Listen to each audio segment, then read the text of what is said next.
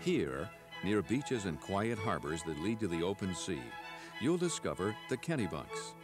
Long ago, sea captains and sailors were drawn to this place, and now you will follow the paths they took.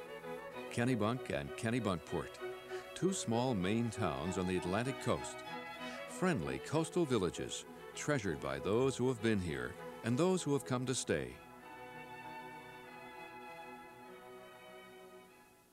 The towns of Kennebunk and Kennebunkport take their names from the Indian word meaning large stretch of water at rest, which refers to the Kennebunk River. The earliest settlement was named Cape Porpoise and included Kennebunkport, Cape Porpoise, and Goose Rocks Beach. The settlement at Kennebunk was a part of Wells until 1820. Generations before the arrival of European settlers, Indians spent the summer months farming, hunting, and fishing on the banks of the Kennebunk. The Indians and earliest white settlers coexisted peacefully until 1675, when King Philip's War began. These Native Americans eventually lost control of the land which they had considered their birthright.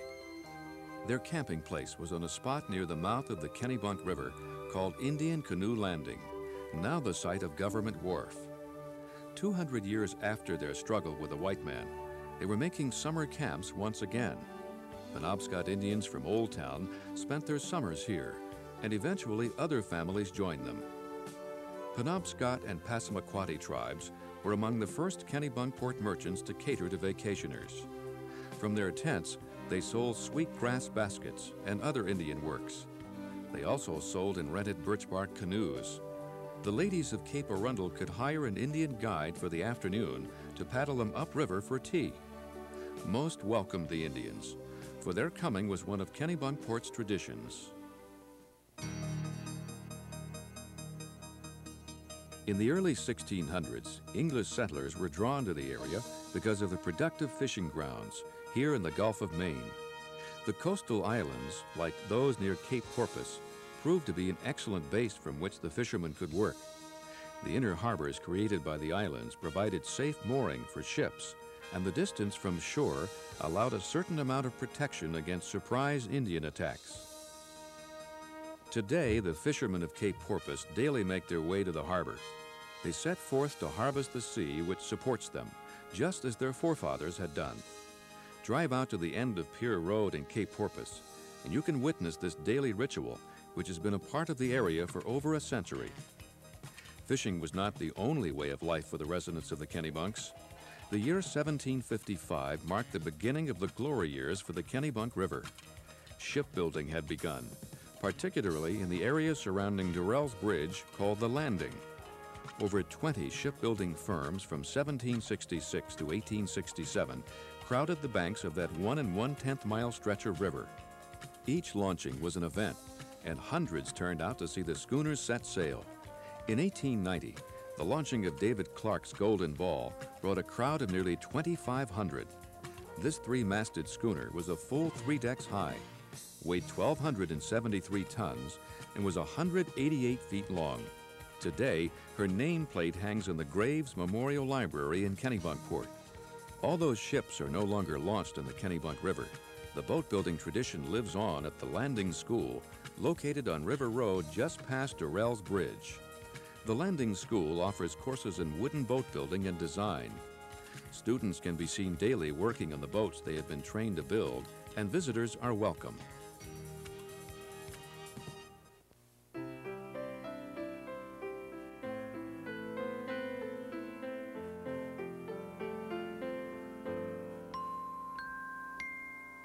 Much of the history of shipping and shipbuilding in the area has been collected and is available from the Kennebunkport Historical Society, located at the intersection of North Street and Old Cape Road. Out front, you'll find the old fog bell from the Goat Island Light in Cape Porpoise, and to one side, the original small office building of the Clark Shipbuilding Yard, which is now open as a maritime museum. Virtually none of what we consider the downtown section of Kennebunk existed in the early years of the community. However, the inland population gradually grew as businesses took advantage of the abundant natural resources. In 1758, Colonel Joseph Storer began an extensive lumbering operation on the Mousom River with a sawmill and dam built on the present site of the Lafayette Center.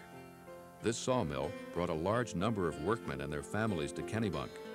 These families helped develop what is now Main Street, Kennebunk. By the turn of the 20th century, the shipbuilding era was coming to a close.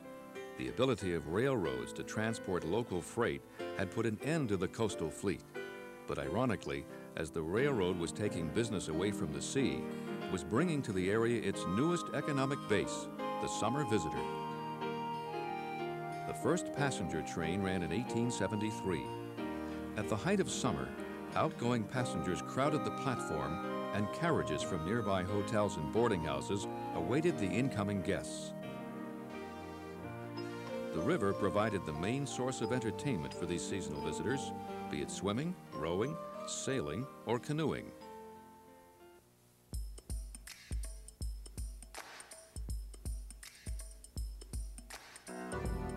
One of the main attractions to the Kennebunk area today is the Kennebunk beaches. The sparkling Atlantic, with its invigorating saltwater, white sands, and endless tidal pools, is among our most precious natural resources. Up the coast in Kennebunkport, you'll find Goose Rocks Beach, a quiet and subdued beach. Any native can tell you how to get to Goose Rocks Beach. You go to the Clock Farm and take a right. Tourists and natives alike enjoy the tranquility and the beauty of this wonderful beach. All are welcome. However, parking permits are required for residents and non-residents. These can be purchased at the Kennebunkport Town Office on Elm Street or the police station on Route 9 in Cape Porpoise. 3 more beaches lie along the Kennebunk seacoast just south of the river. Gooch's Beach is by far the most popular with its wide expanse of sand, especially at low tide. It provides a place for many natives and visitors to soak up the sun and build sandcastles. Kennebunk Beach, also called Middle Beach, has more rocks than sand, but provides an abundance of tidal pools for all to explore. The third beach, called Lord's Beach, has a playground for children. Locally known as Mother's Beach, this beach is protected from much of the larger ocean surf and therefore has gentler waves and a more gradual slope, making it a very suitable beach for small children. Parking permits are required for these beaches also, and are available at the Kennebunk Town Office or the police station on the weekends, both located on the corner of Main Street and Route 35. If you enjoy spending time on the ocean, there are many boat rides and excursions to choose from. Whether your interests lie in sailing, ocean fishing, whale watching, or just a pleasant short cruise, there are a number of charter companies and excursion boats on the Kennebunk River. Spending the day on board a whale-watching vessel is one of the most interesting and educational ways to experience the Atlantic Ocean. Some vessels like this one have their own marine biologist who's able to identify specific species of dolphin and whales, and many of them have been given names. Today, some of the individuals that we came across would be Flask, a female that we see very, very frequently, a female humpback, Half Moon, a male that we see fairly commonly, cow and calf, a mother and baby, a very friendly mother and baby, but not an individuals that we were able to identify on a day like today. There's many different humpbacks, so obviously we can't know every one of them, but someone like myself that's used to doing it normally can tell you and identify at least some of the individual humpback whales and tell you a little more about them as individual whales. Coming out and seeing an animal that weighs 50 tons being so close to you that you could almost touch it gets to a point where it's almost a spiritual encounter. You're getting so close to an animal that's so very much like ourselves in a lot of ways and also so very much different. For those who never leave home without their clubs, there are 3 golf courses in the area: Cape Arundel Golf Course, Webhannock Golf Club, and the Dutch Elm Golf Course. The Kennebunks are also a good place to jog or ride a bike, but use caution along the narrow, winding roads. At the same time the area was growing wealthy from its involvement in shipping and shipbuilding, the large homes of captains and craftsmen rose along the banks of the Kennebunk River. Many of the affluent taste and culture of that era have been maintained in Kennebunk and Kennebunkport to this day. One example, is the Knot House, also known as White Columns. This Greek Revival house is located in the heart of the Kennebunkport Historic District on the corner of Route 9 and South Main Street. White Columns was built in the 1850s as one of only a handful in Maine to retain original wallpapers, carpets, and furnishings. In 1981, Miss Elizabeth Knott gave the house to the Kennebunkport Historical Society in memory of her brother Richard Allen Knott. One of Kennebunk's most famous and most photographed residences is the Wedding Cake House on Summer Street, which is also Route 35. Inspired by Milan's Gothic cathedrals, shipbuilder George Washington Bourne started carving the wooden house decorations in 1852 using only hand tools. He completed the work shortly before his death. The name Wedding Cake House comes from the legend that the house was built by an early sea captain in an attempt to console his bride for not providing a traditional wedding cake at their wedding. To see additional homes of a bygone era, take the walking tour of Kennebunk's National Register Historic District offered by the Brick Store Museum on Main Street in Kennebunk. The tour begins at the museum and includes many outstanding examples of 19th century architectural styles. The tour concludes at the Taylor Berry House, built in 1803 by William Berry. A Federal period residence, it offers a look at the lifestyle of a Maine seafaring and shipbuilding family. The Brick Store Museum is one of the centers for many of Kennebunk's historical activities. It houses permanent collections, historical archives, and an extensive reference library. The Brick Store Museum was built by William Lord as a dry goods store in 1825. It was the first brick building in Kennebunk. Throughout the years, it has been occupied by a tailor, lawyers, the Mousom Water Company, and the Good Templars and Rotary Club were at one time upstairs.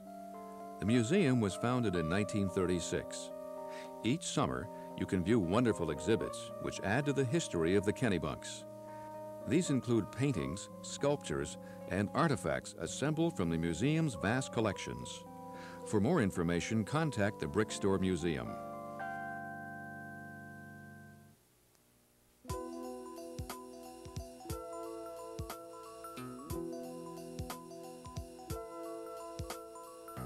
Getting around on foot in the Kennebunks is quite easy.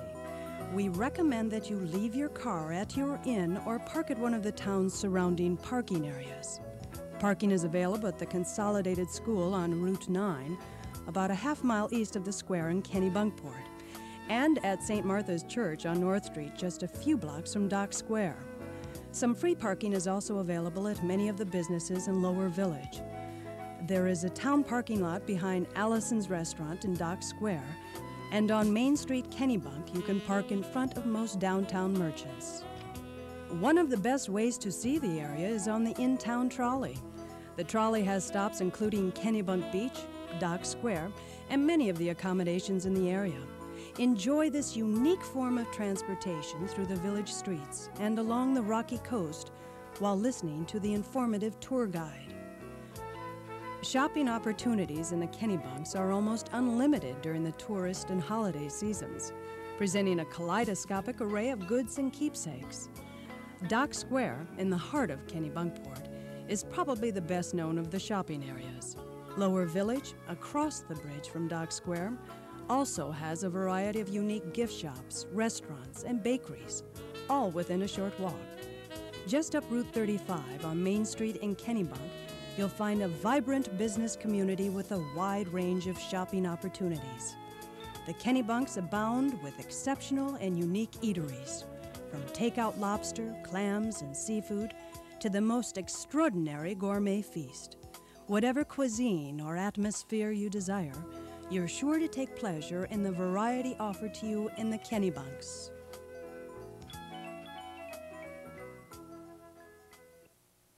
No visit to this area would be complete without a stop at the Seashore Trolley Museum on Log Cabin Road. The museum boasts one of the most complete collections of old mass transit vehicles anywhere. Enjoy a 3.5-mile ride on one of their authentic restored electric trolley cars.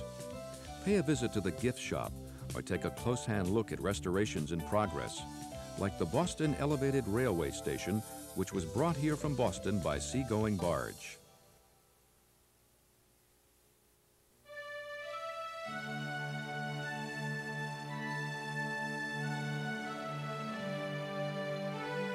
The Kennebunks host a multitude of historical and modern churches of all denominations. They welcome travelers and tourists to a variety of services, which can be found listed in most newspapers and tourist publications. As you travel out Ocean Avenue past the mouth of the Kennebunk River, you'll see St. Anne's Church, a wonderful old stone building built over a century ago. The President and Mrs. Bush often attend services at St. Anne's during their local stays. One of the most spectacular shrines is the St. Anthony Monastery, also referred to as the Franciscan Monastery. St. Anthony's Monastery is situated across the Kennebunk River from Kennebunkport.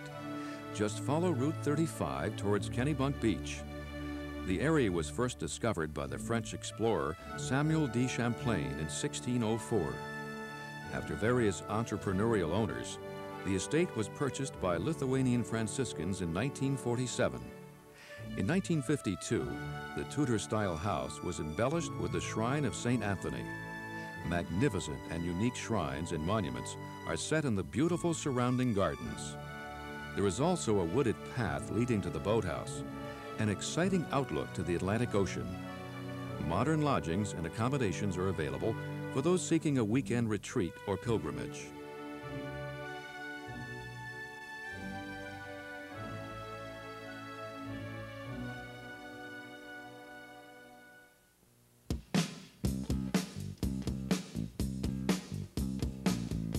Many cultural activities are hosted in the Kennebunks. You'll find art shows each summer and numerous galleries with works in all media and styles. The major shows include the Kennebunk River Club Art Show and the River Tree Arts Outdoor Art Festival, which takes place on the first Saturday in August. River Tree Arts is one of the primary cultural organizations of the Kennebunks.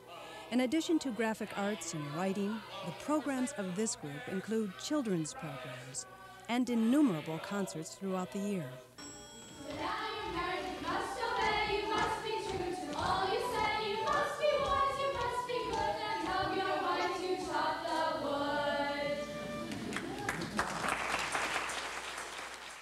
Besides fine art, another subject of intrigue to visitors is antiques.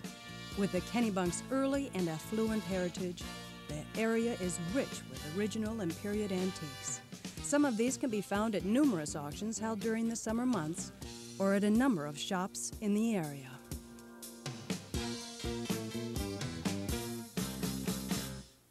The natural beauty of southern coastal Maine has been preserved for all to enjoy at the Wells National Estuarine Reserve. Within the reserve, you'll find Laudholm Farm, the Rachel Carson Wildlife Refuge Lands, and the Laudholm State Park. This 4-mile coastal sanctuary is a natural ecosystem, home for a wide variety of resident and transient wildlife. A guided nature tour through the reserve can make for a pleasant afternoon. Along the rocky coast, two of Kennebunkport's natural wonders still delight and sometimes drench the summer visitor. Traveling out Ocean Avenue, you'll find Spouting Rock, a natural cleft in the rocks. With an incoming tide and the wind just right, it's easy to see how this place got its name. A little further down the road on the west side of a sand-bottom cove is Blowing Cave. Here, a natural cave has been hollowed out of solid granite by the forces of erosion and time.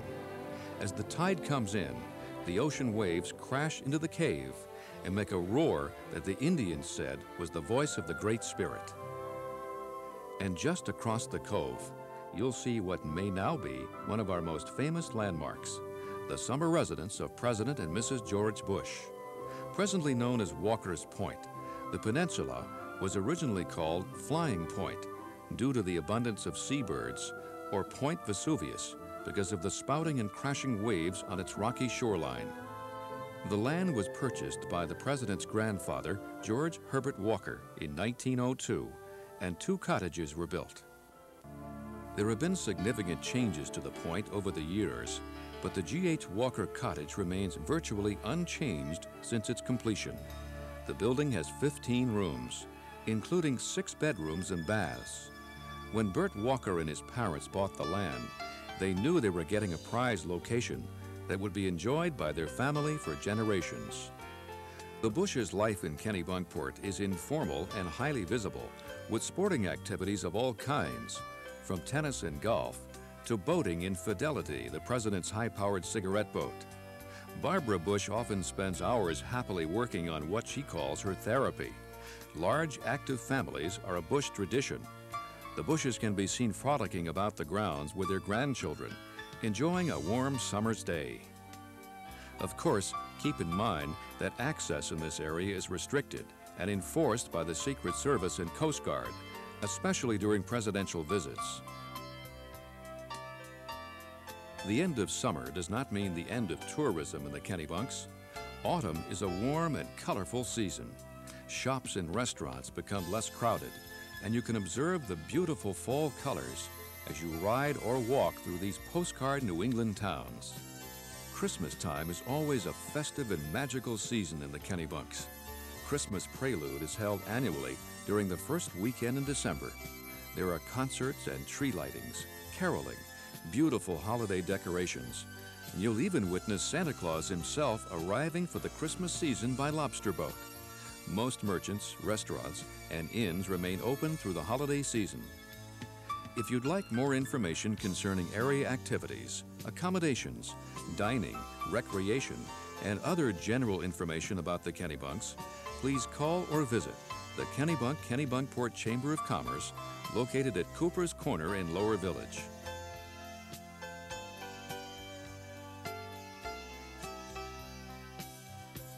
Kennebunk and Kennebunkport.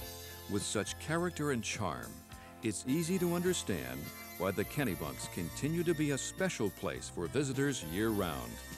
Experience the folklore of the past and the splendor of the present that we have all come to enjoy in the Kennebunks.